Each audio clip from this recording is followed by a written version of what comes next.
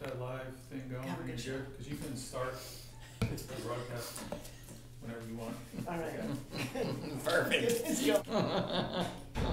We might want to keep the phones on in case anyone texts us. Christian, turn your fucking phone off. The only two phones we need on here are mine and his. Actually, mine. You don't need yours on. Okay. No one's gonna text you. I think we're ready. We got a couple minutes. I mean, we're ready. What time is it right now? It's 11:58. And we are live, people. Straight from the SF Bay. We have a huge audience behind us, as you can hear. Right. First guy. Hey! TM. Hey, Bram. We're 30 seconds into the first show, and it's already fucked up. What a dick. Whatever. We're live. Yeah. Oh, we're live? Cool. Are you nervous? No, actually, I'm not. It's hard to be nervous if like 3 people are watching. Should we introduce the show? What are we doing right here? We don't know what we're doing. What we're actually doing is bringing people on to the show and just BSing, you know, shooting the shit, you know, about days gone by, about the present, about whatever. It could be anything. It could be, you know, political topics. It could be about skating. It could be anything. As the kids say, real talk. Mm-hmm. And just have a round of conversation, and not necessarily Q&A, not interview, you know, because that stuff gets stale. What size is your chicken sandwich? Where does your mom live? At South by Southwest, that's where everyone goes to play shows, and they have showcases and stuff. Yeah. And you put it out that you were going to be out there, right? My bass player was going to be out there, and his buddy was a drummer, so I'm like, well, all else fails, you know, he could play. They're going to be there, you know. They paid their way. I'm like, cool. Well, if I can get a ticket out there and just figure out where I'm going to sleep, then, you know, I'm good.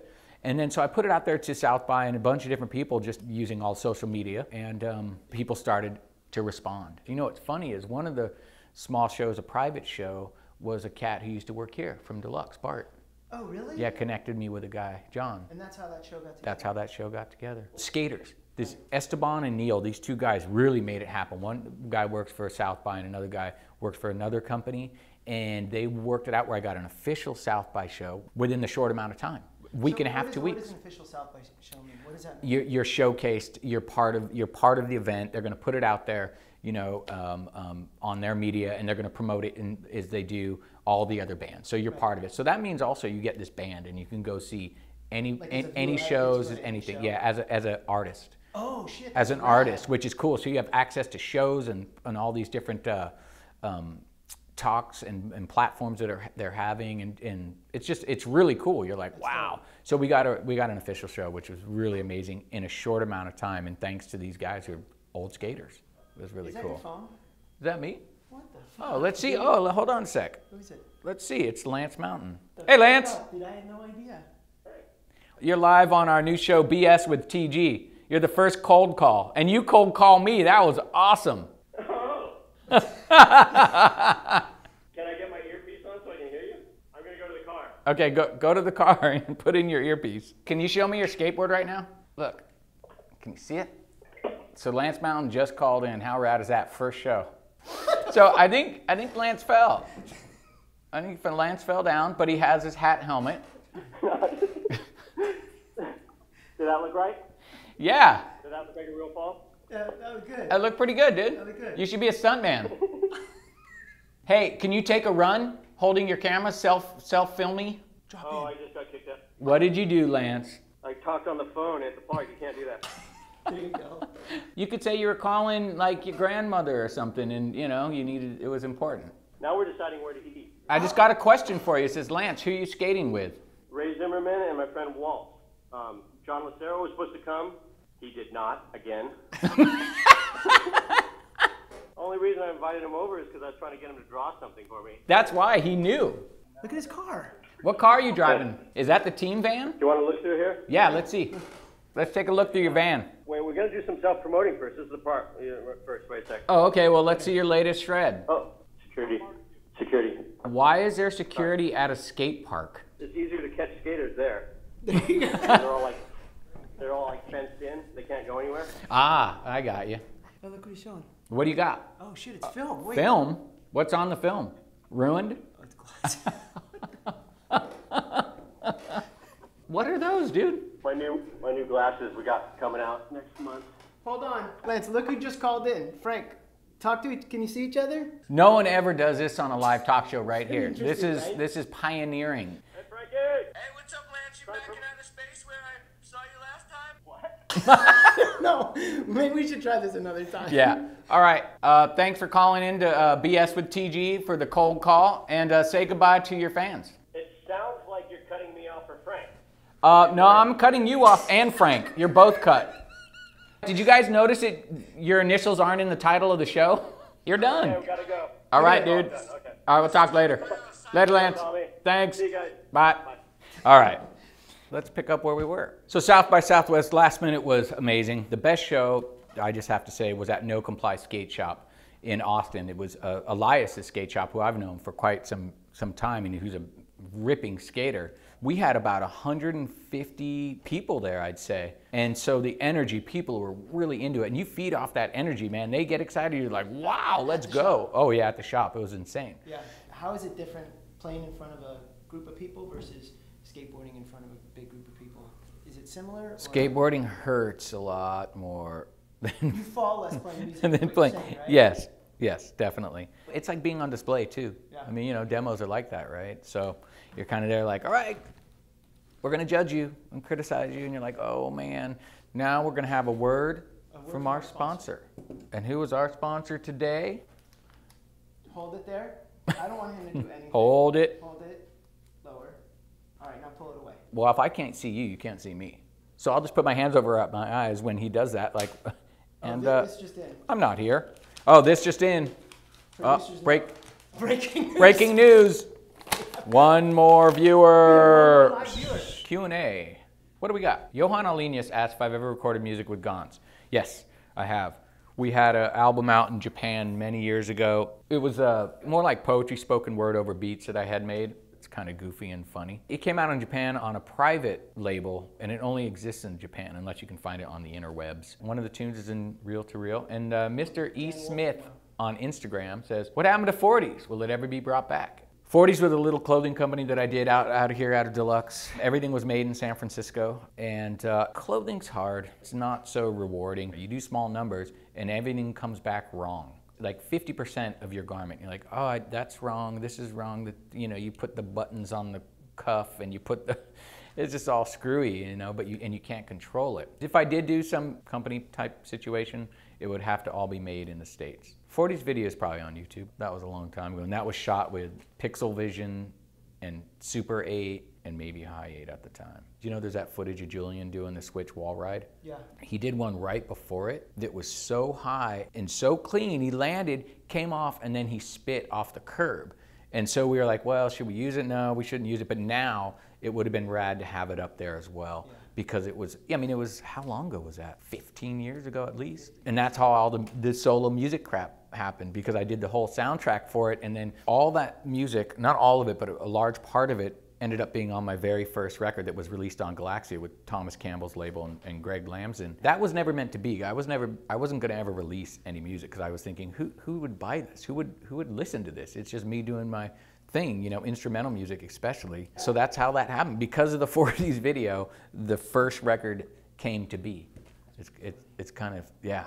You know how these things happen. Back to there. Favorite skaters from the new generation. Donovan Piscopo, the way he skates, you know. Omar Salazar, you know. I love their styles. The way people ride away from tricks or up to them is important. It's not even necessarily the trick anymore, because the tricks are so gnarly and everyone's so good that it's really about how you skate. And there's cats who do a trick and they get off their board and walk away. And there's guys who do a trick, land it, and just keep going. Those guys who are the ones who have the fire, they just get juiced from it, and they're like, I'm gonna go attack the next thing. Ishad is just beyond, because he's just beyond a skate rat. He's incredible to watch. It's kind of frightening sometimes. There's so many skaters out there, they're so good. I would hate to grow up skating in this era as far as, you know, professional skater. Throw yourself down like 26 stairs. Whew. James Kelch on Instagram. If you could go into the future or back in time, what would you choose and why? What would I choose and why? James, you're fucking with me. If I go into the future, oh man, I don't want to go into the future. Dude, Star Trek, just go watch some Star Trek. Henry Sanchez, some of the stuff he was doing when we were filming videos was just mind-boggling. I didn't do all kinds of techie craziness. You know, you had Hensley come along after us, and he's the one who just like, took it. And Saul, with all the Switch stuff, he was the first one to look natural, Switch. Mickey asked, tell us a story about Jesse Martinez. if I tell a story about Jesse, I'm gonna get beat up. Simple and plain. Were we together the one time when he was so pissed that he intentionally landed on his knees? He held on, like, he held the method. all the way without getting out of it. All the way without getting out of 10 it. feet in the air, straight to his knees, still holding his board. Because he was pissed. No, Jesse, man, pure fire. Come on. I fucking love the mess. Super distribution in Canada. Should there be a retirement age in skateboarding? Should there be a retirement age in skateboarding? In like what sense? Like forced retirement as a professional? As a professional? No.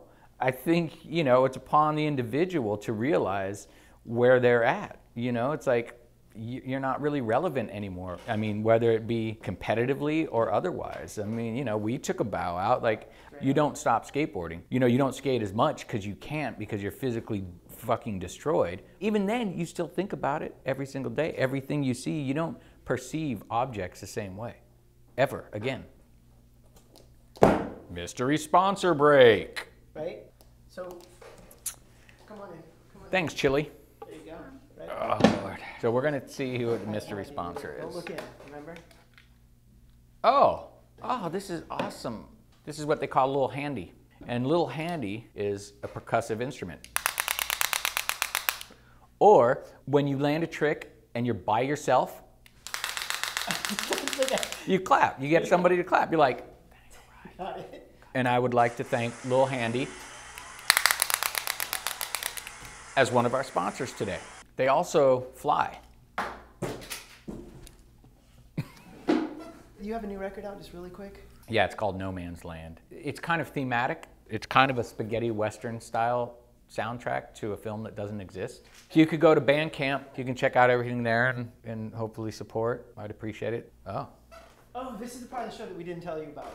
oh God. Well, I'm glad there's like 6 people watching, so let's see what this is. This is top secret. This is gonna be, oh my God. I'm so sorry. Can you see that? That is so, I would say it's not executed well. I don't know. Are you flattered? No, I don't know if she probably got it for me, but it's probably just more of the design. Right. So V. Court Johnson and Powell, they could be flattered, maybe. Yeah, Flaming Sword, like what, Conan? Cool. All right. Try this one. This is where I get a sound off. If I had a soapbox, I'd stand on it. I'm gonna start with this. Cilantro. You know that little green shit that everybody's been putting on everything? So there's a study that happened, and there's information that states that 10% of the population is genetically predisposed to disliking cilantro. It's a fact. You can look it up. To all you chefs and cooks out there, and I know some of you guys, do not fucking put cilantro on anything unless it says it on the menu. Yeah, you didn't state that it had cilantro. What? It's just part. I'm like, no. No, it's not. It tastes evil. If you're gonna use it, make sure it says it in the ingredients. I went to a restaurant once and they put cilantro in lentil soup. Lentil soup? Culturally, you out there who know about lentil soup, if you ever seen cilantro in your soup, you'd probably like have a fucking conniption fit. Nate on the cilantro. That's my tirade for today. I think that went really well. I got a real quick one from Justified. Davis. I got a real quick one from Davis. Davis who? Davis Torgerson. Torgerson. Yep. That guy rips. The best mezcal you've ever had. Ooh, that was in Mexico City, dude. That was my first introduction to it. I don't know the name brand, but there is a good one, but I'm not gonna plug it until they support and sponsor the show.